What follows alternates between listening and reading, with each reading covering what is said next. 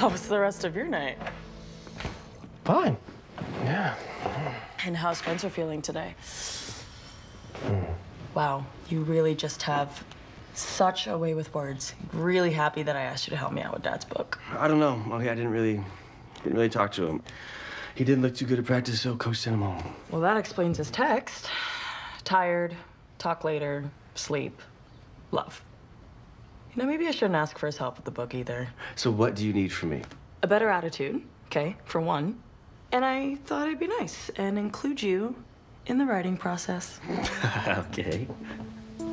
So you're stuck.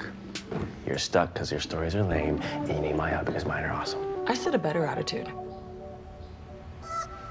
And yes, I was hoping that you had some cool stories. And yes, I'm a little stuck, okay? But it can be two things. Hey, I'm here for you. Let's dig you out. Thank you. Morning, Jordan.